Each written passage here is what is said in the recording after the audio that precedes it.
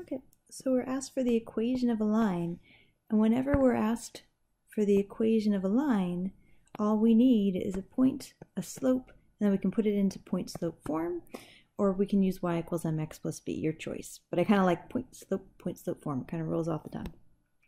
So anyway, here, point, check, right?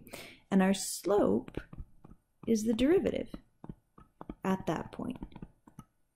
So we find the derivative, y prime is 3x squared minus 6x. And so when x is 3, because that's where we want it, the y prime will be 3 times 3 squared minus 6 times 3 is 27 minus 18 is 9. So the slope is 9. So we've got a point and we've got a slope, so we can put it into point slope form. Y minus y1 equals m times x minus x1.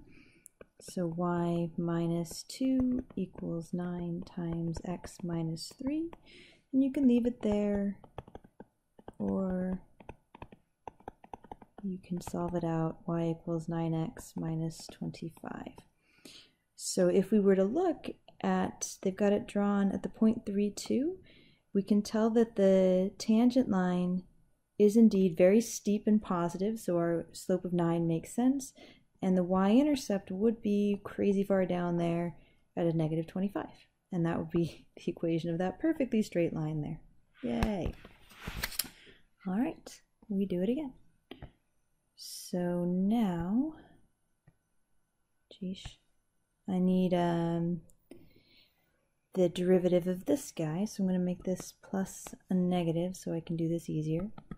So quotient rule, the derivative of the top is 0, and then so it doesn't matter what the bottom is, and then subtract the top times the derivative of the bottom, so times the 2x, all over the bottom squared. And so when x is negative 1, because that's where we want it, the slope is going to be, that'll be a positive 10 times negative 1 over 1 plus 1 squared. So that'll be a negative 10 over 4, so a lovely negative 5 halves. And so now we have a point and we have a slope, so we can do point slope form. So we do y minus y1 equals m times x minus x1, so that'll be plus 1. It's unfortunate that the y is the same as the slope, but so y minus y1 came from that. So we have y plus 5 halves equals negative 5 halves x minus 5 halves. So y just equals negative 5 halves x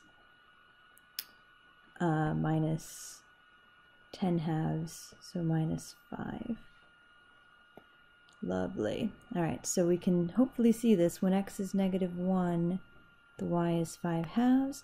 If I were to draw a tangent line in there, beautiful.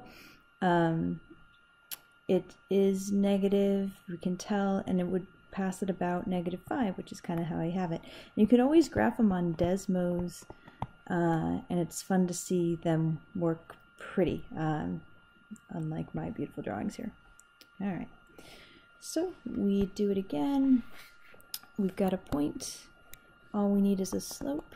So y prime equals 3x squared minus 4x. When x is 2, because we want it when x is 2, we have 3 times 2 squared minus 4 times 2 is, is that 12 minus 8 is 4. So if we've got a point of 2, 2 and a slope of 4, we have y minus y1 equals m times x minus x1. So y minus 2 is 4x minus 8. So y equals 4x minus 10. Check. We do it again. Lovely. So we have a point. Check. Our slope is the derivative. I'm going to change this to plus and negative to make it easier. So it's the top times the derivative of the, it's the derivative of the top, which is 0, times the bottom, so that doesn't matter, and then minus the top, so plus a 3, times the derivative of the bottom, all over the bottom squared. Alright, so when x is -4, the derivative is going to be 6 times -4 over 16 minus 25 squared. So that's -24 over, what was it, 81. Lovely. Okay, so we've got the point -4, 1/3, and our slope is, I think that reduces, that's divided by 3 is -8 over 27. -8 over 27. And so we do y minus y1 equals m times x minus x1. Before I work this out, I'm going to go check. So number 4. Okay, -8/27 is indeed the slope. -23/7. Alright, so it's looking okay. And so we have y minus 1/3 equals -8/27 x minus 32/27.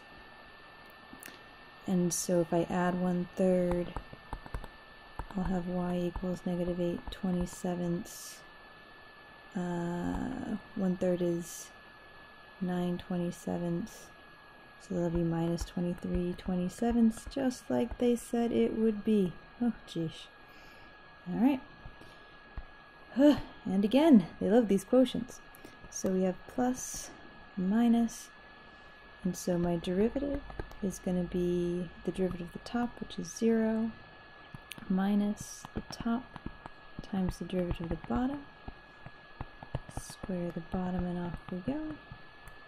When x is 1, my derivative is going to be 6 over 9. And then, so that's 2/3. So I have a point of 1, 1, and the slope of 2/3. So y minus y1 equals m times x minus x1. So y minus 1 equals 2/3 x minus 2/3. So y equals 2/3 x minus 5/3. Lovely. And again. Alright, so our slope is going to be the derivative. So we have 1/2 times 5x plus 5. Subtract 1 from the power, multiply by the derivative of the inside. So when x is 4, the slope, the derivative is going to be 1/2 times 25 to the -1/2 times 5. 25 to the -1/2 is 1 over the square root of 25 times 5. So those cancel, and I'm just going to get a slope of 1/2, because the square root of 25 is 5, cancels 1/2. So now that I've got a slope of 1/2 and a 0.45, I can do y minus y1 equals m times x minus x1. So y minus 5 equals 1/2 x minus 2. So y equals 1/2 x plus 3. There we go. And again, so we've got our point, we just need a slope, so the slope is the derivative.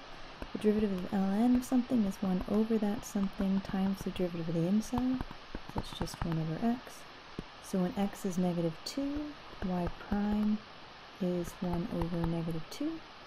So I've got a point, and I've got a slope, and so I push that into point slope form, so y minus y1 equals m times x minus x1. So y minus ln of 2 equals -1/2 x minus 1. So y equals a lovely -1/2 x minus 1 plus ln of 2. Alright. and again. So we've got a point, we just need a slope, so the slope is the derivative. So negative 2 is just a constant, multiply that by the derivative of tangent, which is secant squared. So when x is negative pi, y prime equals negative 2 times the secant squared of negative pi. So secant is 1 over cosine, and I need that squared. So cosine of negative pi, the x value at negative pi is negative 1, and then, so I have 1 over negative 1 squared, so that's just 1, so my slope is negative 2. So I've got a point, negative pi 0, and a slope of negative 2. So y minus y1 equals m times x minus x1. So y equals negative 2x minus 2 pi. Alright, so let's see how we did them awfully fast.